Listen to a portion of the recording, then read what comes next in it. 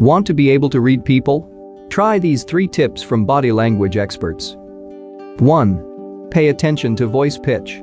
The typical pitch of someone's voice can alter depending on their mood. For example, when a person is sad, their voice tends to deflate, Cobb says.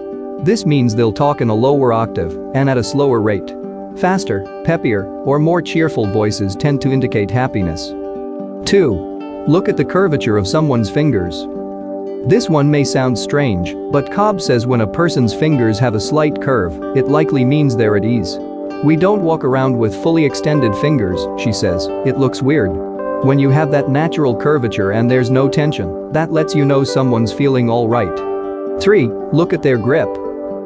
Just as some people will extend their fingertips in stressful situations, others may ball up their fists or tighten their grip. If someone is already holding a glass or a mug, they may start to hold it tighter, Cobb says. You have this pent-up energy that your body has to release.